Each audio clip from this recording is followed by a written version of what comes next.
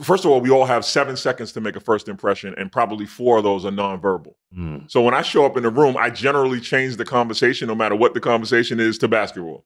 Now I wear my gray beard so I can limit some of that, so I can show some seasoning. But the reality is there are very few athletes who transition well from a career in athletics to service of any kind. So you can almost name on 2 hands people who've gone from either a long-term career in sports to business. There's even I think it's like 5 of us who've ever gone from professional sports to elected office. Wow.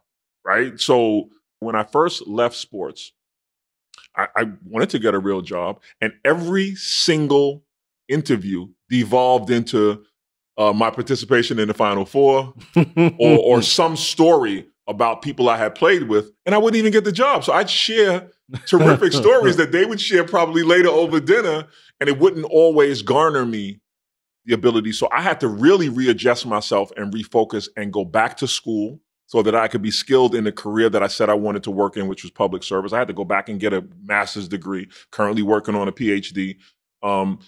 But part of that was the psychological challenges of reinventing myself. And I had to also learn that I have to do things for myself and because I want them, not because I want to prove to the world. Because a lot of this was about proving to the world that I'm not a dumb job. Yeah, right. Because now it's like, I've known you for like decades now, right? And I know the intellectual capacity that you have. Brilliant. I mean, whenever Rob speaks, you got to take down notes, right?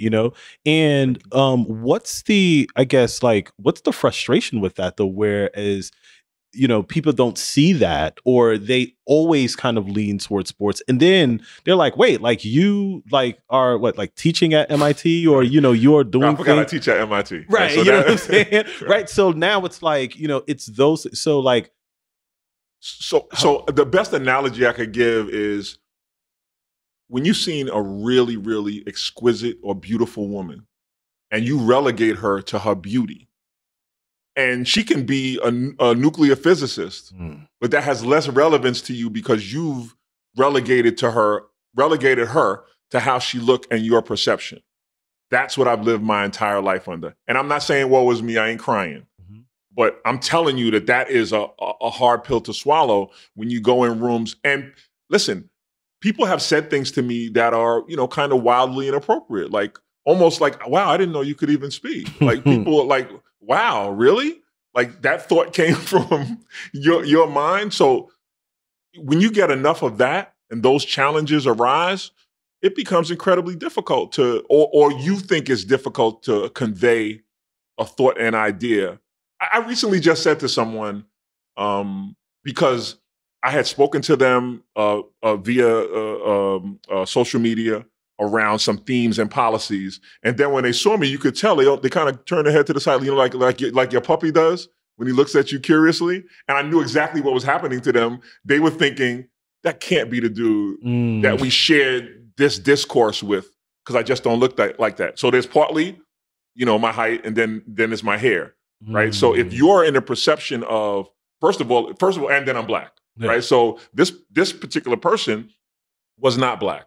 And we had shared this discourse, and it was deep and philosophical and insightful and profound. And then you see me and your perception doesn't allow you to accept the fact that could come from me. And in the span of 7 seconds, I could see that was what the person was wrestling with.